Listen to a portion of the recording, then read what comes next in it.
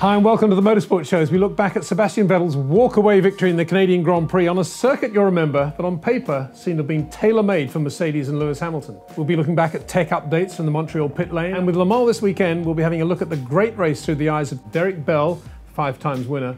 First though, let's have a look through some of the results from that Canadian Grand Prix. I'm joined in the studio by our regular technical analyst, Craig Scarborough. Craig, he didn't set fastest lap, but I think inevitably we have to give Sebastian Vettel and Ferrari 10 out of 10 for Canada.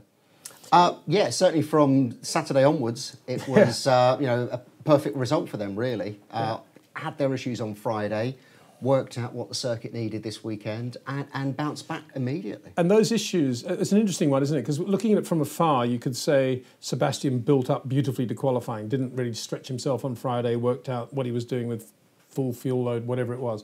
We now know he didn't like the balance of the car.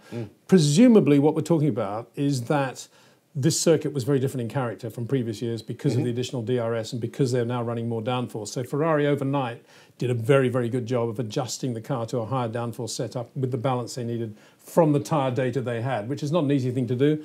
All credits to Giovinazzi for doing that on the sim back in Italy.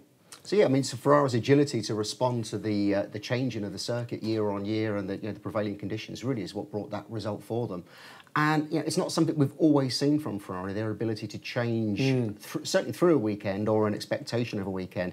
So clearly something that Jock Clear is doing with the team. Well, yeah, I mean, I was thinking immediately, I was thinking maybe Jock Clear, because there is a very clear mind in terms of the way to operate around a race weekend, and that's what he's doing very, very well. And the other thing about Sebastian is that the driver we saw in Canada was just brilliant in everything he did, and all the pressure points he was there and he reacted beautifully. He was great at the start, he was very good at the restart, he was good under pressure when it was there a little bit, and then late in the race he was putting in some purple fastest laps when he needed to, just to stamp his authority.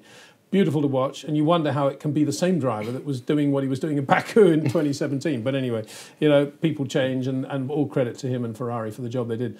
Moving on to Valtteri Bottas, I thought he did an excellent job in the sense that he was basically quicker than Lewis all weekend, and regardless of not whether Lewis had that engine problem in the race, Valtteri had him, and that was one of those weekends where, again, Mercedes weren't quite there, and as soon as that happens, we see Valtteri getting a bit of an edge. It's a weird thing.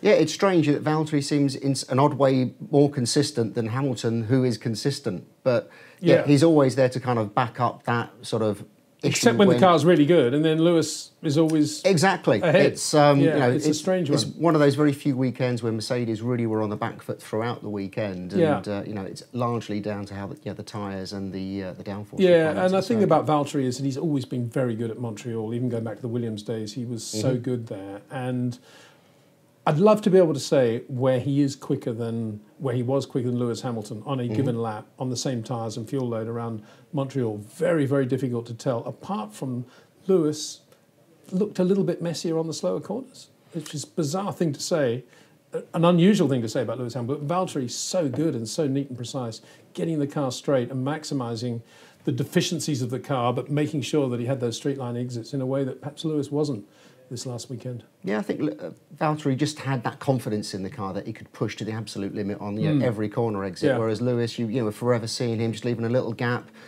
towards the curbs and the walls on exits to corners, and he obviously wasn't comfortable with the balance of the car. And you saw through the race, lots of oversteer. The car just didn't look comfortable underneath Hamilton all weekend. Max Verstappen, by contrast, was on the limit throughout the weekend, quickest in the first 3 sessions, very quick in qualifying as well, and drove beautifully in the race. I'm not surprised. There are a lot of people out there who've been on his case. I like to think I've not been one of them, because Max, for me, is a driver that, by definition, is very different from most of the guys out there. And a lot of people have criticised him, saying he's got to leave more margin, he can't assume that he's the most important man in the world and this bit of track belongs to him. Well, I lived with a lot of this with Nigel Mansell in his early stages, and exactly the same things used to be said about Nigel. He has no right to be passing here, putting his nose in there. And a lot of it was due to the way Nigel drives. He's a straight line driver, turns in very early, and as soon as he's racing with somebody who turns in a little bit later, it's kind of, well, he's left a gap here, I'm going to go for it. And it's only after 2 or 3 years you realise he hasn't left a gap, it's just that you drive very differently and you've got to make allowances. And that's what Max, I think, as a result of everything that's happened, is now starting to do. And he looks so good around Montreal. It's breathtaking to watch. On every corner, every bit of curb, every braking area. He was absolutely brilliant, I thought. It was. I mean, it's the performance that we would hope to expect every time from Verstappen, really, wasn't it? I think there's been some mind management going on in the background there, despite the sort of the head-butting comments before the weekend. If I was him, I would have said the same thing. I mean, get off my case. I have actually driven some pretty good races up till now. Select all the ones you don't like if you want, but give me a bit of credit for what I have done. And then there was Daniel Ricciardo, who, yes, he was behind Max for various reasons. He had a bit of an issue in qualifying, or build up to qualifying, didn't get quite the same mileage. But again, drove a brilliant race, I thought, because Max was there, but it didn't psych him out. He still drove a beautiful race within his own bubble. And every time you saw him, he was square on the road, doing nice things with the car.